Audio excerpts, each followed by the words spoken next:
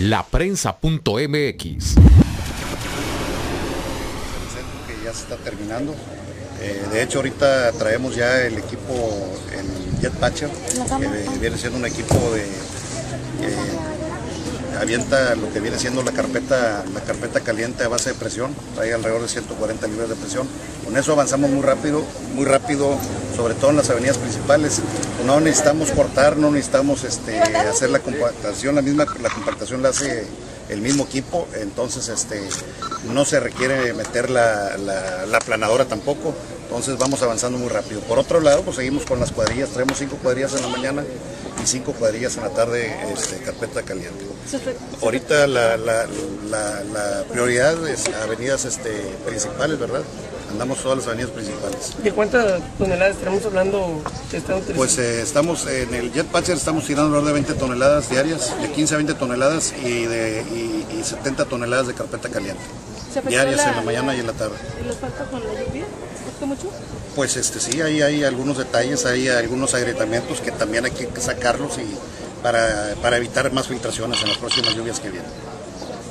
¿Qué cantidad tiene considerado, qué cantidad de baches se...? Pues ahorita llevamos alrededor de 9.900 baches en lo que va de la administración ¿verdad? Pero ahorita están terminando un censo de los baches nuevos que salían, hay baches nuevos.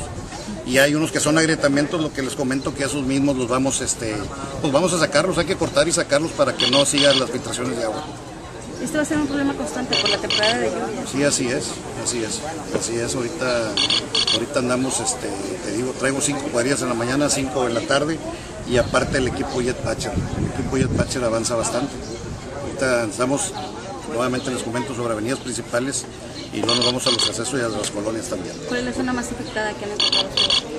Pues es variable, o sea, ahorita vengo a hacer un recorrido en la avenida Fundadores, hay 3 baches en lo que viene, ya críticos, hay 3 baches ya que ya están, que hay que atacarlos de inmediato, ¿verdad?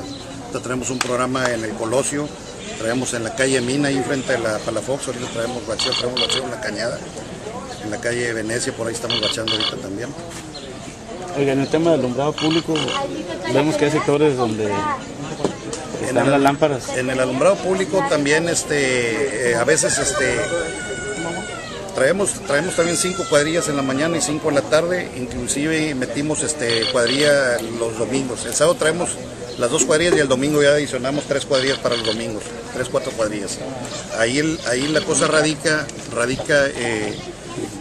que estamos atendiendo, tenemos un programa primeramente de atención a peticiones. Tenemos peticiones de las diferentes instancias, ¿verdad?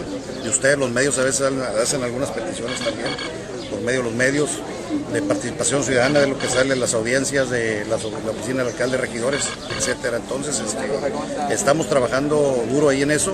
Hay lámparas que están apagadas, pues, es lógica, la vida útil de la fotocelda, la balastra. Hay robo de cable también.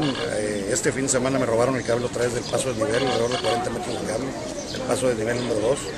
Me robaron cable en el Colosio también. Ahí ya le dije al departamento de alumbrado que lo vamos a poner al estilo antiguo, tipo tendedero, porque como está muy alejado, no lo vigila nadie, entonces no quiero tener un robo yo por ahí otra vez de cable. Oiga, ¿el sistema de fotocelda no sería la solución al problema del robo de cableado? ¿Cómo no? Con fotocelda, o sea que...